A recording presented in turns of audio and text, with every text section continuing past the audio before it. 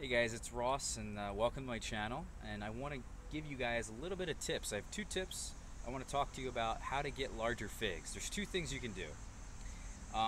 But before I get into that, there's a thing called genetics, and without the right genetics, you're not going to get large figs. You're just not.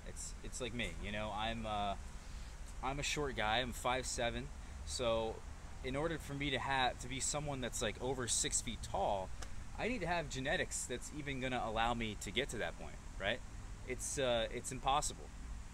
Even with proper nutrition throughout my entire life, there's a limit as to how tall or how wide I could possibly be, right?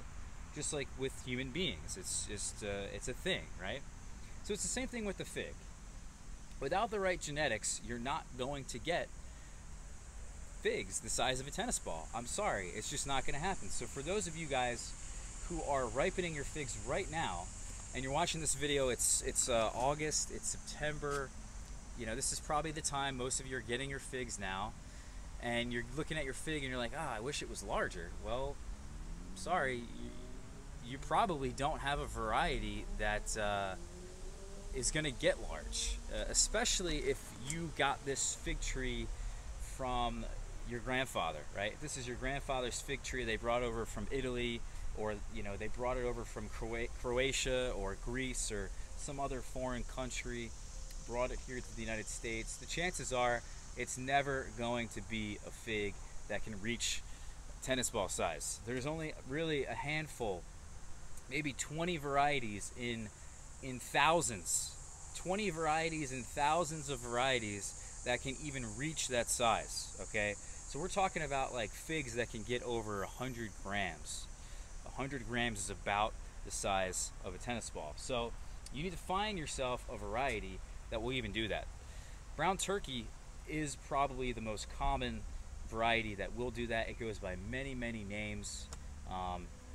Blackjack is a common one that probably those of you in California, for whatever reason, love this fig. It's the worst fig in probably existence. I love the guy. Is Dan from plantabundance.com. He has a YouTube channel as well. I watch a lot of his videos. I love the guy. He's such a cool guy. He's got a nice backyard. I love his wife. He did a video on getting figs the size of a tennis ball. First off, the tennis ball wasn't even a full-size tennis ball. I played tennis. I played tennis in college. That's a kid's tennis ball. It's not a full-size tennis ball. Number one. Number two, it's brown turkey, okay? I don't care how big your brown turkey is, it doesn't taste good. In fact, most figs that are large lose flavor. It's just some weird genetic thing that happens with figs, that usually the larger they are, and this doesn't go for every single fig in existence, guys. So I don't want to put this blanket statement out there. There are some tasty large figs, but as you get bigger and bigger with the fig, the flavor lessens. Usually they become watery. They're more prone to splitting. The fig can just get a lot more problems to it. And brown turkey is without a doubt probably the worst tasting fig. So for me, I'm not even trying to look for large figs, but I have two tips for you guys that I've come across, and this is the total opposite of what I do. This is the exact opposite of everything that I do with production and flavor. So in previous videos, I've teach you guys, don't overwater your figs. Why? Because you lose flavor. Another thing I try to preach and try to teach you guys is to get high production off your fig trees, to get many figs off your fig trees. Well, if you have fewer figs, those fewer figs are going to be larger than if you had more figs, because there's more energy that's being allocated to larger figs.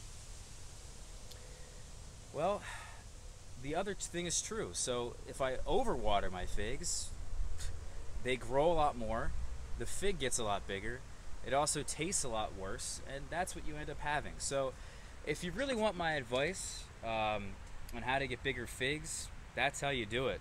But in the end, it's not really a good thing. So I hope you enjoyed this one. I hope you learned something, and this is a nice little myth that I'm going to dispel for you guys. So yeah, I just decided we'll put this one out there for everyone to see. If you don't believe me, try it yourself. You know, get the same variety. Get a brown turkey in one planting, and another brown turkey right next to it. Water one of them all throughout the season, and see how much bigger the figs are compared to the one right next to it. Take some figs off of one, and see how much larger the figs get because there's less figs.